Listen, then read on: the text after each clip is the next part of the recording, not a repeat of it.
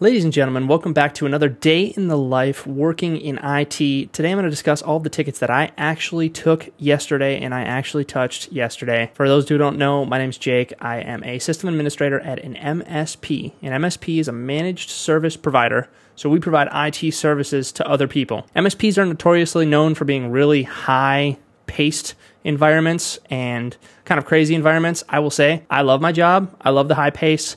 I've been a SysAdmin for almost a year now, so I get to help out a lot of other people, as you'll see, and I get to touch a lot of cool technologies, as you will see. Let's get into it. So yesterday I touched around 25, 30 tickets total, but some of them I'm going to be putting together because some of them were just the same nature of tickets, and I don't think they deserve to be talked about separately. So the first thing that I did, I usually start at about 5:45 in the morning, and I'm usually done by 2:45, 3 p.m. in the afternoon. The first thing that I did was I had a ticket where I had to get this SDWAN report for a company. SDWAN is software-defined WAN. Basically, we have an edge device at the edge of every one of this company's branches that gives us information on the quality of Ethernet. I can see like quality scores for the WAN links. Usually there's 2 ISPs and then the total quality score. So basically how good is things working? They want us to go through at some frequency, I think it's either every 2 weeks or every month, and screenshot the last 2 weeks QoE scores for each branch. Now I think this is super redundant. It's kind of like extra busy work, but I guess they don't have access to the portal that we have, so we got to manually build out these reports for them. This is about 15 minutes in the morning. Took all of my screenshots. Then I went in and got what we call the events for those branches as well, which is who accessed this VCE, this edge, who rebooted it, who did this certain thing, when did a link go down, and all of that stuff.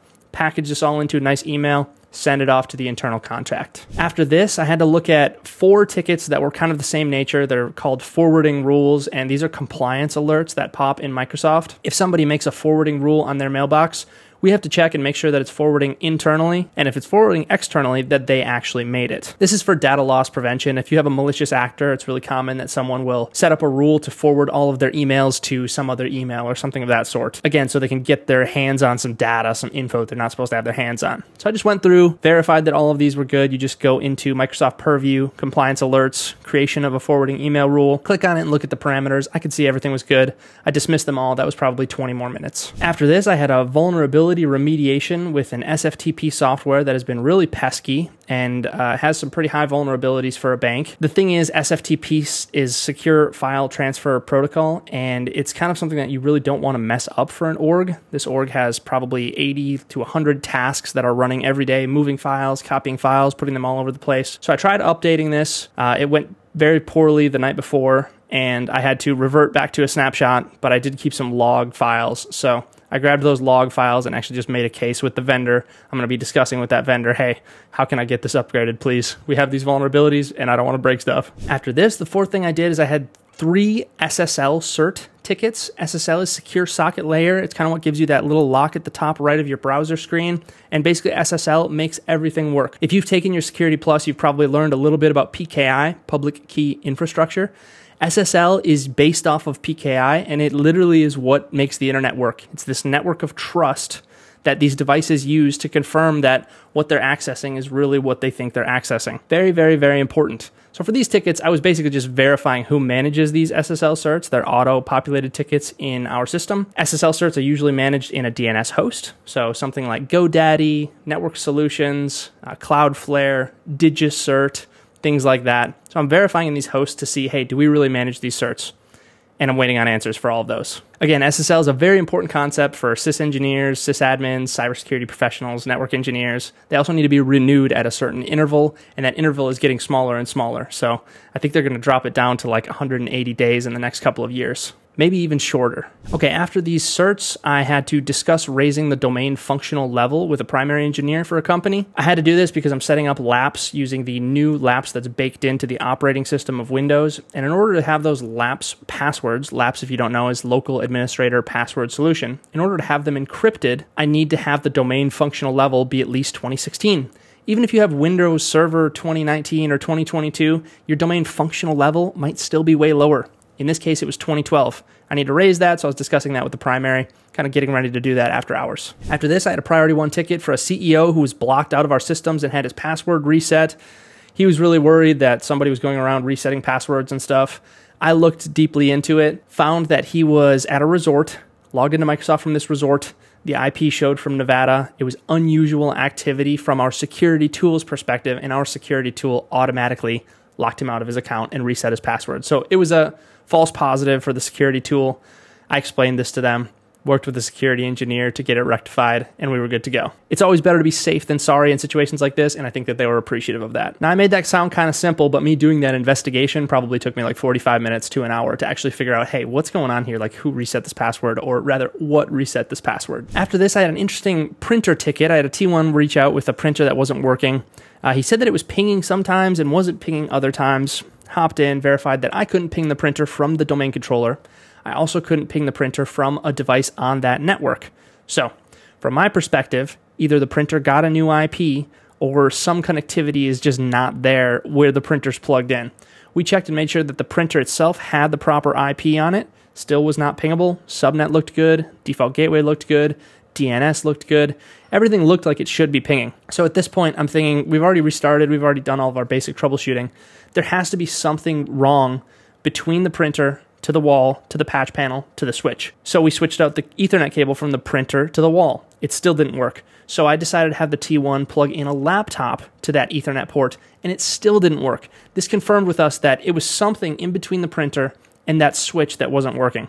Probably a bad drop, something bad on the patch panel. Now, this could also be a bad switch port, so we're waiting to hop into the switch and verify that as well. That was kind of an interesting ticket. After this, I had a T1 reach out because somebody had gone to a website and it was making alerts like, you know, your credentials have been stolen or something like that. These are usually benign, and it's usually trying to get you to click on something or call a number. They hadn't clicked anything or called anything, but I sent the Tier 1 over to security services just to be safe. After this, I had another priority one for file access for a very high up new hire, and the way this company is set up, they're a hybrid company, but all of their files are in the cloud, and all of their files are managed by security groups.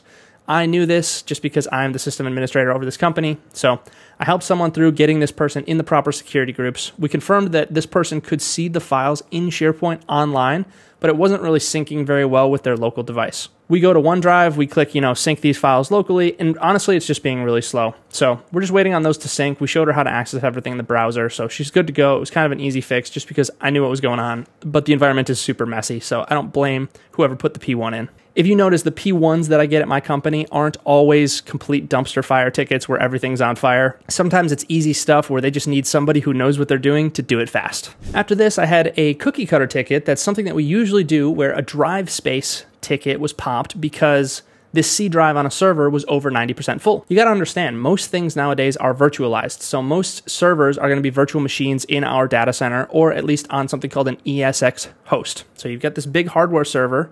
That's an ESX host. It's running VMware or whatever else it's running. VMware has all these VMs, and as long as there's physical hardware, as long as there's more RAM or more SSD space, I can expand out the drives on these VMs. However, in this case, the server showed up as an R330. I know that Dell is a physical R330. That's a Dell R330, and the only way to actually add space to something physical is to plug in another hard drive or like literally add more space. This wasn't in a virtualized environment. So I got with the primary, and he basically said, yeah, we don't have credentials for that server. We don't even manage it. I don't know why it's reporting. Get this over to the right teams and get it out of reporting. So now I'm working on triaging with the correct teams and getting the server out of reporting. So even if it's over 90%, I guess we don't want it to make a ticket for us because we can't expand it anyway. After this, I had a T1 reaching out because he needed assistance grabbing a full software listing because we needed to see all of the PCs that have this certain software on it. It was like a dial pad software. We had to do some remediations and get rid of the software. Basically, the internal contact had told him, hey, this should be like 20, 30 devices. We looked at it, and from our reports that we can see, we only saw like 4 or 5 devices. So it just didn't make sense. This is one of those situations where we were just gathering data, but we were using all the tools at our disposal to gather data and then putting together a script to remove this software that won't absolutely break the entire computer. This was kind of a fun ticket, but it was also a situation where I wasn't able to verify any other computers that had that program on it, and the internal contact didn't give us any computer names.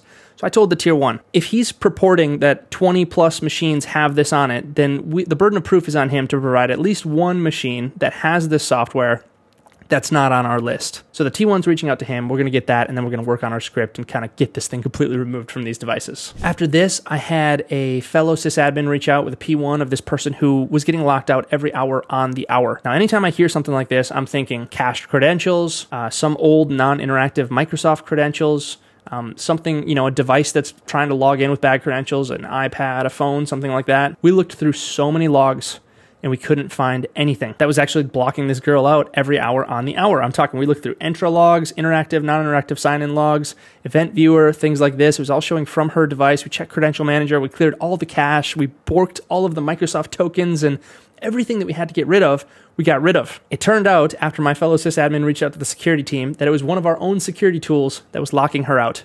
Her account was added to a kind of a privileged account lapse type rotation solution that we have, and so it was rotating her password every hour on the hour, causing her to get locked out and have to reset her password. This is one of those situations where I was completely perplexed. I didn't know where else to go, but it was just a lack of information. Like, I didn't have the full context of the situation. It was a pretty fun ticket, honestly. After this, I had a couple of link down tickets, which, as I was talking about those SD-WAN devices, they have 2 links, one for each ISP. An ISP is an internet service provider. When one of those links goes down, we get a notification and we get a ticket where we have to check, hey, why is this secondary link not working? Like, now there's only one. They don't have a failover. They can't fail over to the other one. Why is it not working? In that situation, my go-to is reach out to the internal contact, because I work remote. I'm not at these branches. Reach out to the internal contact and say, hey, reboot the modem, reseat all the cables. Let me check again and see if it's working.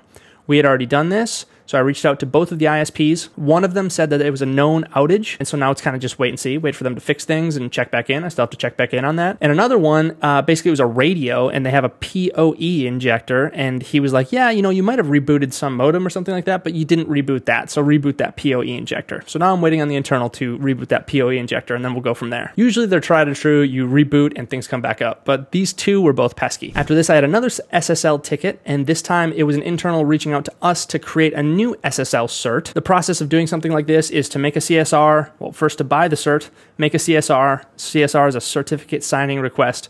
Put that into the DNS host. The DNS host will say, prove that you own it, and then they'll give you a cert, and you can do some key binding with that public key infrastructure I was saying. You can use something called OpenSSL and bind a private key to this cert. That way it actually works. Now in this situation, I'm at the very beginning. I haven't even created the CSR yet.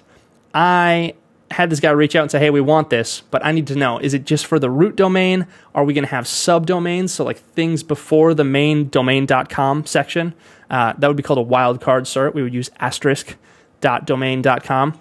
And of course, all of these have different terms and they cost different amounts of money. So I'm waiting on him to get back to me with which one he actually wants. After this, I had 3 more of those verifying SSL tickets. So I did them. I guess that puts me at like 7 or 8 SSL certs. I'm kind of just the SSL guy by now. After this, I had a tier 1 reach out because they had 8 people who needed access to our RMM tool. Basically, they need access to the portal to be able to see these remote devices that we can see. This is something that we do from time to time. I don't know exactly the ins and outs of the setup, but I just sent him to the account manager to get those ordered and get that sent up. Okay, I have 2 more tickets left. We're on number 19. I had a tier 1 reach out. They needed to share out some files of a terminated user.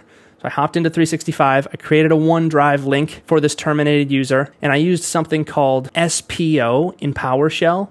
SPO can be used to, it's like SharePoint Online, to grant people permissions, admin permissions, over other people's SharePoints once they are borked, or I guess even before they are borked. So I shared this out and confirmed with the internal people that they had access to those files. Good to go, close the ticket. And then lastly, at the end of the day, I had a tier 1 reach out to me because they have an org who is currently using scan to email, but they're using a Google solution that they've kind of set up together, and it is completely non-standard. It's not anything we would ever recommend or that we would recommend setting up with our people, like using Google's SMTP service to send scan to emails. It's just not safe, again, from data loss protection point of view.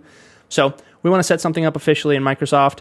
I discussed with the T1 what would be necessary in order to set that up. We would use something called direct send, which would mean we would need to add the public IP to their SPF record. If you don't know what SPF is, I highly recommend that you look it up if you ever want to be a sysadmin, security guy, anything like that. We have to add it to connectors in Microsoft Exchange Online, that public IP, in order for this to work. And then I explained to him what the host would look like, the SMTP host, and things like that. There's a lot of nuance to it. If you want to send internally, direct send is the way to go. However, if you want to be able to send these emails externally, which again, we don't recommend and we don't usually set up for our people, you have to use something called SMTP auth. I don't think that that's something that we would ever set up, but I gave all of the information to the tier 1, had a meeting with him, explained to him how everything worked. He's going to go back to the internal contact, ask him basically, hey, what are you looking for here? We're just sending internally, right?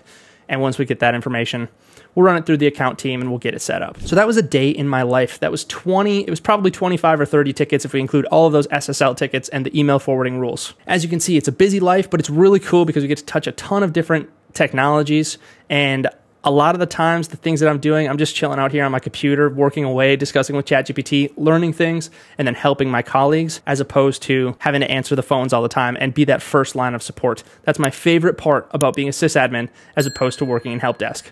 I hope that you guys found this useful. If you have any questions, leave them in the comments. I respond to everyone. Appreciate you guys. Be safe, be smart, make some good decisions, and good luck on those tickets.